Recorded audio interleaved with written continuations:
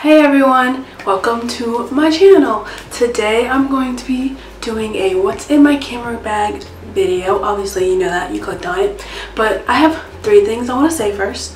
One, if you're new to this channel, new to this video, hello, welcome. Thank you for clicking on my video. I am a fashion photographer, and on my channel you will find behind the scenes photography videos, editing tutorials, lots of other stuff about photography. So if you want to see more of that, don't forget to hit the subscribe button, and I'm happy you're here. Second thing I would like to say, that for my returning subscribers, or even if you're a new subscriber, if you have any video requests, please send them my way. I would love to make some more sit down talky videos for you guys. So if you have any suggestions of things you want to see from me, let me know in the comments below. I'll add it to my list and try my best to get on that and make a video.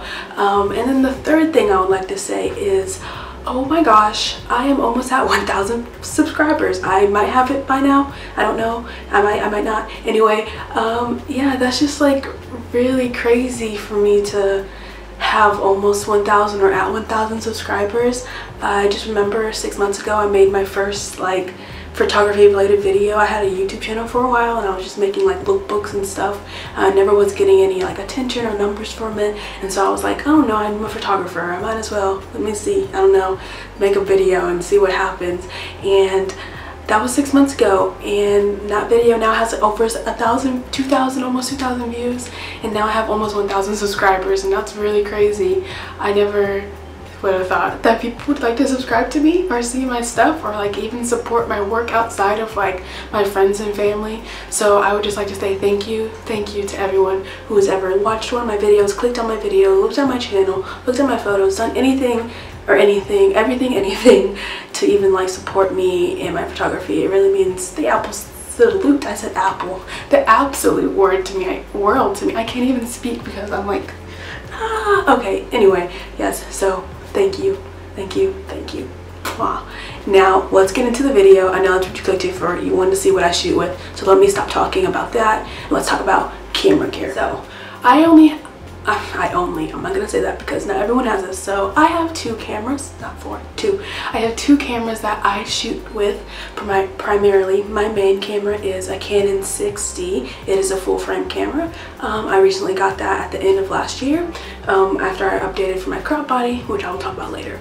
Anyway, on my 6D, I pair it with a 50mm 1.8, not the new STM version. It is like a older version, and that is actually the only camera body I ever really shoot with. Surprisingly, I know people who might follow my work might expect something different, something more, whatever, I don't know. But no, I only shoot with a 51.8 in my full frame camera. For a while I was shooting with a 51.8 in my crop body. Now the other camera I have is a Canon 6DD. It's a crop body and it is paired with a 24, I'm rating it as I'm filming, 24 2.8 lens. It's a pancake lens. That is a crop body sensor. Like I said, that was my first camera. That was the camera I used to shoot with my 50 when I first started out in photography. I just recently got the, not really recently, maybe like 2 years ago, got the 24 pancake lens, mainly for videos, mainly because I was getting tired of my crop body always being so close. I wanted something wider, and it's still cropped, but it gets you there. I use that mainly for videos, so all the behind the scene videos you guys watch on my channel are always gonna be shot on that camera unless otherwise stated. So yeah, it works well for what I need it to do. I'm not a big like gear fanatic, so like don't ask me about other cameras and stuff. I honestly barely know how to work my own cameras. So yeah, that's really all I have. The other things I do keep in my camera bag, I have this little tiny thing, I call it my photography kit. It has like gum and band-aids, hand sanitizer, hair ties, bobby pins, other little small necessity things, tissues if it's winter that you don't really think about during photo shoots. I always keep that in my bag because I know we're gonna need something and someone's not gonna have it, and we're gonna be like freaking out trying to like compensate for not having what we need. And so I just keep that in my bag. Fun story about why I have that: I was doing a photo shoot in the winter. It was like 30 degrees, probably, I don't know, it was cold, and with wind chill, so it was like super freezing. I had like this fur coat on, and my model was being a trooper, and he was just modeling, and I gave like the contract over for him to sign, and I got a paper cut. Now you're like, oh, it's fine, it was paper cut, you're being a big baby. I don't know why, but this paper cut like my thumb was like bleeding forever uncontrollably for like no reason. I was like, it's literally just paper. I don't know, my skin's just really sensitive. I use baby lotion, so my skin's probably not that strong as it could be, but yeah, and my finger was just bleeding, and I'm like freezing cold trying to keep my one hand in my pocket while I'm shooting, but now I can't because I have to make sure it's not bleeding and getting on my clothes. So I'm like licking my thumb, trying not to get it on my clothes, not trying to get it on things, taking photos of the model at the same time, directing the model, trying to stay warm. It was just like all over the place. It was like crazy, and I did not have a band-aid. So as soon as I got home, I put band-aids in my bag, and I was like, I need to make a kit so that this never happens again. So I did. So that's what I did. Yeah, I think that's all I really ever keep in my camera bag. I always do bring waters in the winter. In the summer, wow. I usually bring water bottles in the summer for both me, my model, and my assistant, just to make sure no one, you know, passes out or anything, but also it's just a nice little gesture. I also kind of bring like little snacks sometimes, granola bars, fruit snacks, things like that in case someone gets hungry. Just little tiny things that are like go a long way when you need them. Yeah, I'm trying to remember if I have anything else worthy of saying that's in my camera bag. Oh, I do keep my prism obviously in my camera bag. I don't know where my prism is right now. I lost it, apparently, probably. I do keep my photography prism in my bag, and I also keep other little like gems things to put in front of the lens to like use light fragments and like make the photo look cool and stuff. I do keep that in there, but I always forget to use them because they're in a pocket that I never go in, and I should probably change that. The other thing I do keep in my camera bag is my Instax Mini 8, I think it's an 8 or 9, I don't know which one it is. It's lime green, and yeah, it's a Polaroid camera basically. And yeah, that's I think all I use.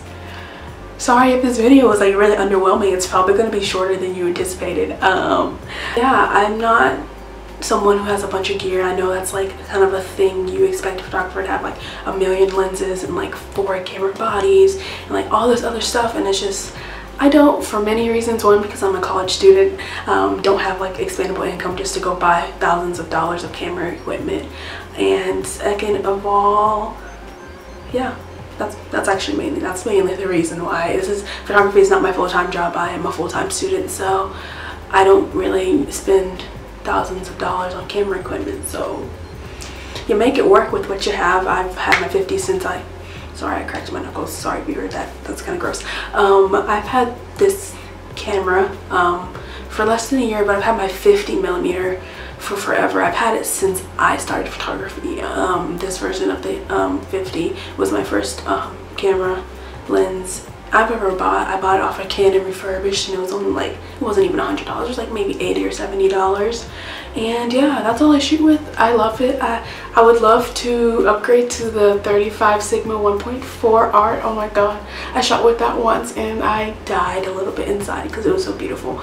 But yeah, that's all I shoot with, and that's really the only things I really keep in my camera bag. Oh, let me show you my camera bag. Sorry, it's really underwhelming. This is my camera bag. It's not even like a real, it's open, sorry. It's not even like technically a real camera bag. It's a Jansport Backpack from high school. I don't have an actual camera bag. I have a little carrying protective case that I do keep my cameras in. Got that off of Amazon because this backpack obviously isn't for cameras, so it's not going to protect your cameras. I use the little carrying bag. I will eventually get a camera bag. It's just I don't know why I don't have one. I'm a very indecisive person, so if I'm gonna invest in something like this, I need to make sure I'm gonna love this camera bag for like the rest of my life. So I have yet to find a camera bag that I know I'm gonna love for the rest of my life. So that's why I don't have a camera bag, but I'll get one. I'll get them. But some camera bags are like $200, $300, and I'm like, no, not for me. I'm not gonna spend almost the price of a lens for a camera bag. Like, no thank you. I'm gonna stick to Amazon. So yeah, I'm gonna get a camera bag eventually, but for now it works. It carries what I need to carry, and that's fine with me. I don't know, I feel like I don't want to be the cliche like it's not about the gear, it's the photographer, but I mean it kind of is. I feel like it's a two-way street. Your gear does help a lot, but it's also about what you can make the best out of your photos, and I try my best to do that with my gear. It does get challenging sometimes, I'm not gonna lie. Having just a 51.8 lens does get really challenging at times, but I kind of like the challenge, and I like being able to just not always have to worry about changing lens all the time. And yeah, my 50 has been good to me. I'm not gonna ever turn my back on my 50. I love it, so I like using it, and it goes to show that you don't need like extensive camera gear to get the shots that you want. You just need your vision, and you need the tools and techniques to be able to execute your vision. So yeah, that is it. That is my what's in my camera bag video.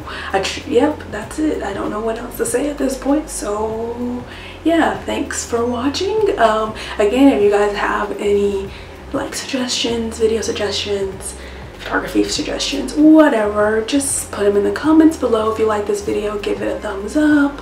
And yeah, thank you guys for watching. Sorry I keep looking that way. My window's right there, so I just like looking outside. I'm sorry. Thank you guys so much for watching. I will see you guys next time. See you later. Bye.